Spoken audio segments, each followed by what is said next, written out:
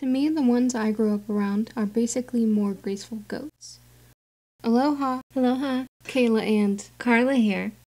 Welcome back to our channel, Pleasing Nature Works, where we have fun with art. If you're new here, thanks for looking at our content. Today I will be painting an 8x8 fawn in gouache. I'm in this phase where I really enjoy square paintings, and this size is not only great for shipping, but also for my detailed crazy painting style.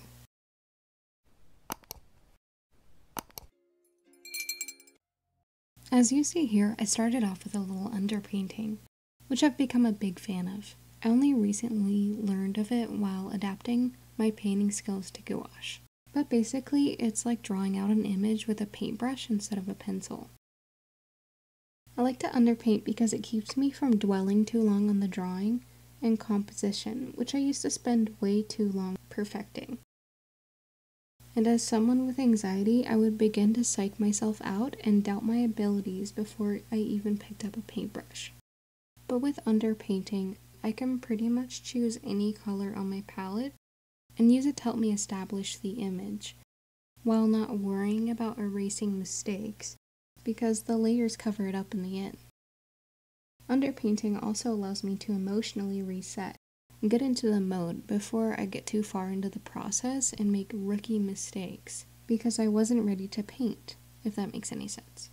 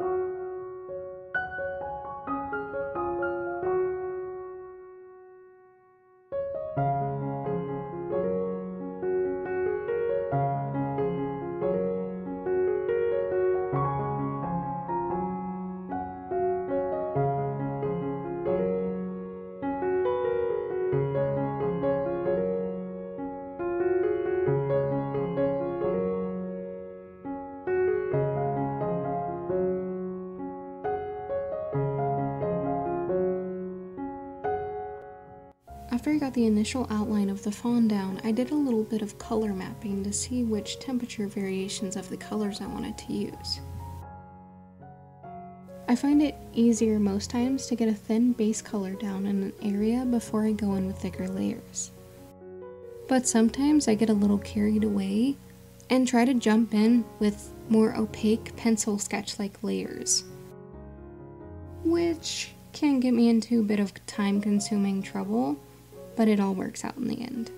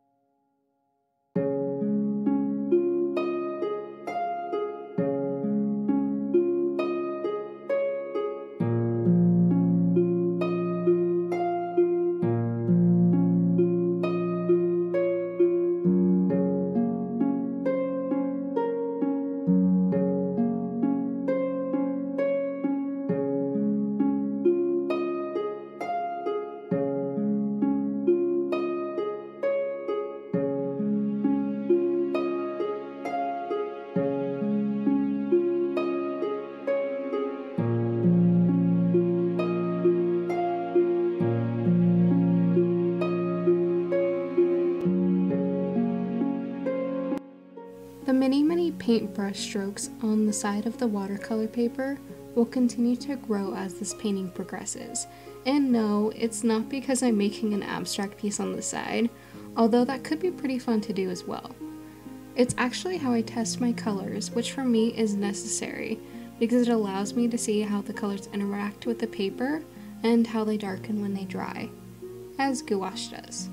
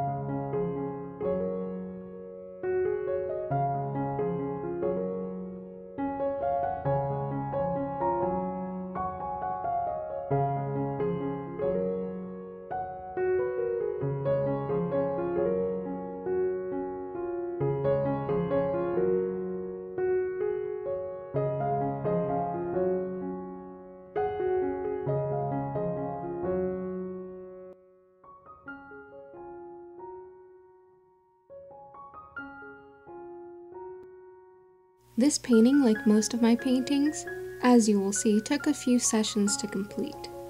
partially because I like to take my time to get it just the way I want it. In other words, I'm slow.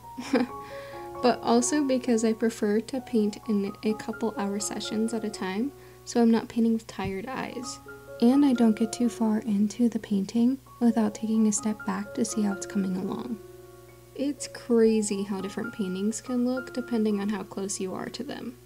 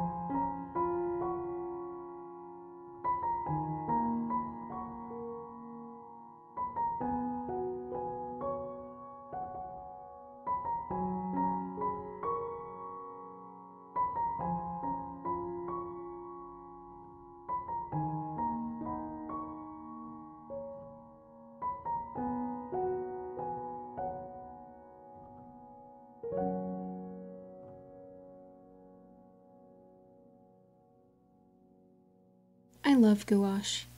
I sort of stumbled onto it when I was looking for vegan and otherwise environmentally friendly art supplies when we had decided to start Pleasing Nature Works, and I'm so glad I did. When I was a kid, I dabbled with the idea of many potential professions for the future. Between being a musician in an orchestra, being an animator, being an illustrator, and so much more. But the idea of being an illustrator lingered the longest. So when I saw that gouache was used popularly in the 40s and 50s by illustrators such as those who worked with Disney, I was delighted. Every painting I've done since I started with gouache, to me, has this illustration feel to it that just comes naturally.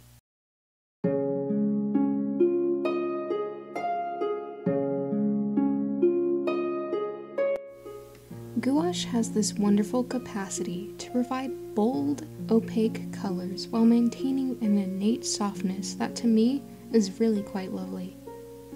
It lends itself to the style of the painter quite well, as it allows for a lot of different techniques.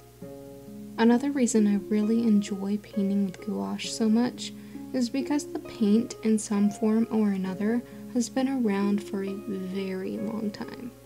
Ancient Egyptians used a form of gouache, and in somewhat more recent past, it was used in the Renaissance. To my geeky self, there is something really beautiful about art forms that stand the test of time and having a connection to our ancestors. Okay, I'm done professing my love to paint. Let's move on.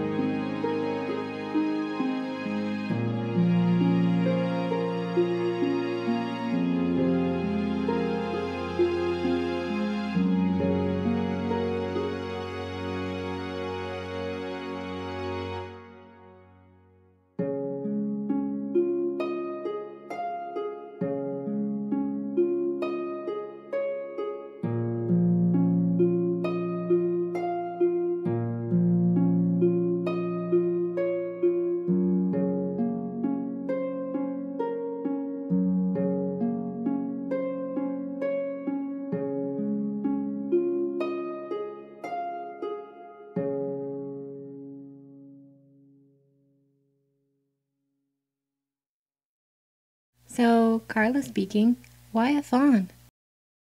Well, I find them both beautiful and adorable at the same time. I've never done a painting of a deer, adult or fawn, so it was a challenge I wanted to try. And when I came across this lovely photo of the one you see me adapting here on Pinterest, I just had to do it. I have also always wanted to do a painting of a meadow full of flowers, but I get a little nervous of my flower painting abilities and the sheer amount of flowers there would be. So I consider this sticking my toes into the edge of meadows and their subsequent paintings.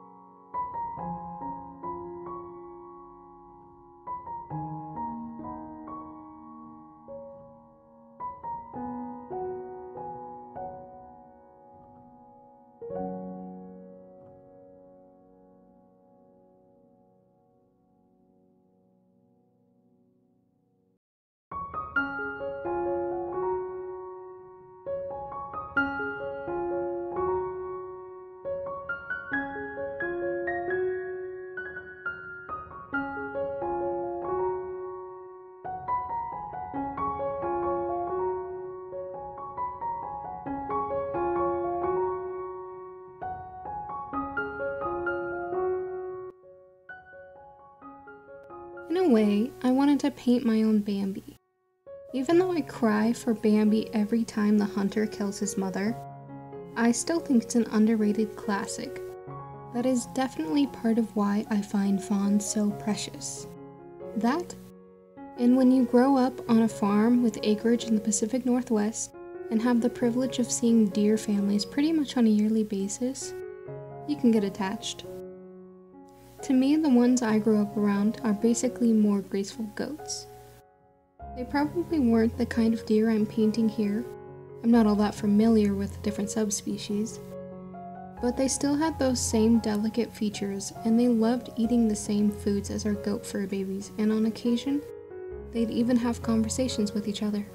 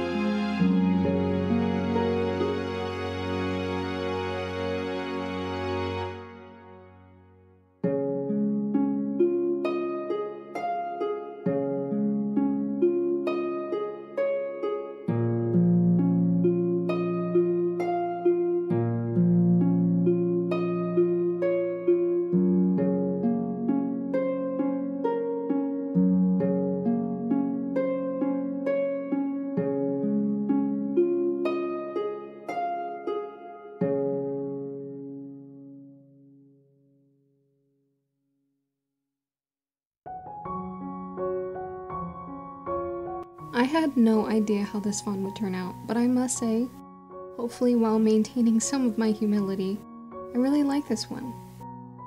As I mentioned earlier, I've never painted a deer before, and I've just barely painted flowers, so this painting really could have gone either way. But after spending hours on it, I'm happy. But what do you think? Let us know down in the comments below.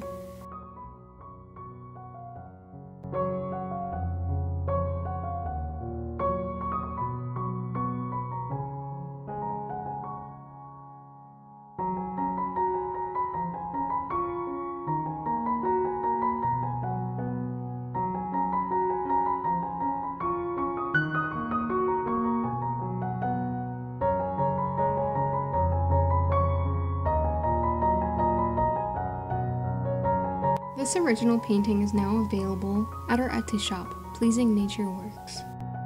If you want this fawn for yourself, or you'd like to see other paintings, click our link in the description below. Thank you so much for watching. See you in the next video.